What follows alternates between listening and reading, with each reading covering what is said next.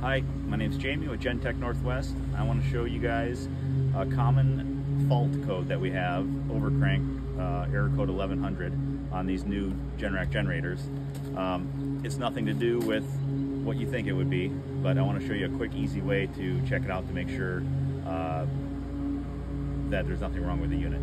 So, you lift the lid, come in here, you'll notice that it's in an overcrank, and that is typically right from the factory after we set it up and install it. We'll get that, and then you look on the side and you'll see that red light.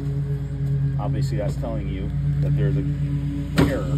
So I'll remove this cover. I'll take this side panel off.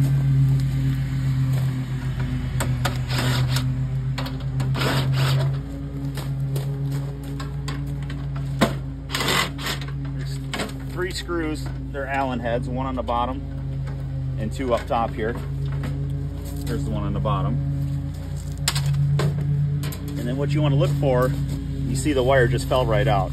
So this is the stepper motor wire. That plugs into the control panel underneath, and that's not sending a signal to the little electronic governor to start up.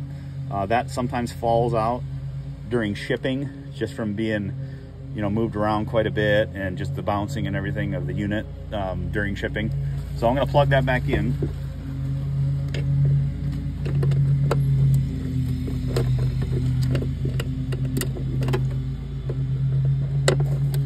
Okay, so now it's plugged back in. I don't know if you can get a shot of that up there. And then you come back up here and you can clear the code. To clear that code, you hit off and then enter. And then now you can put it back into auto and it's ready to go.